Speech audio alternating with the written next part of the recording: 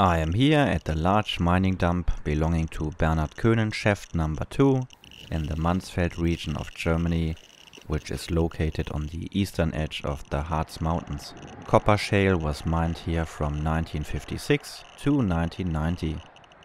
In this time frame, 5 million cubic meters of spoil material were piled up here. We made it. Elevation 100 meters.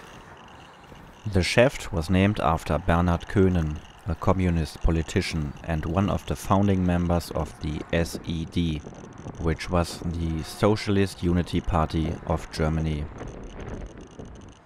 The reason you can hear my scintillation counter ticking away is that copper shale often contains trace amounts of uranium.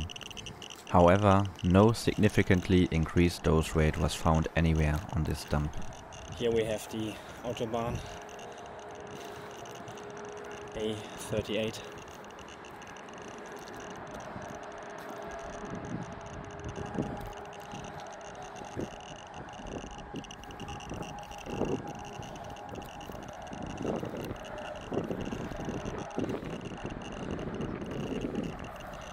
And in the distance you can see one of the other enormous dumps in this region.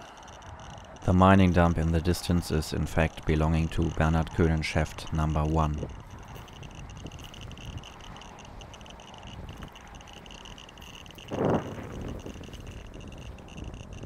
This seems to be a ritual here.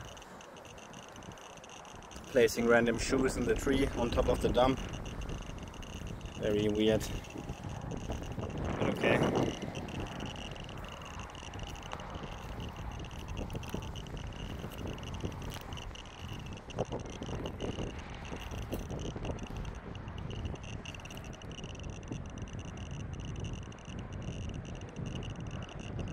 Here we have an example of copper shale with typical green secondary minerals on top.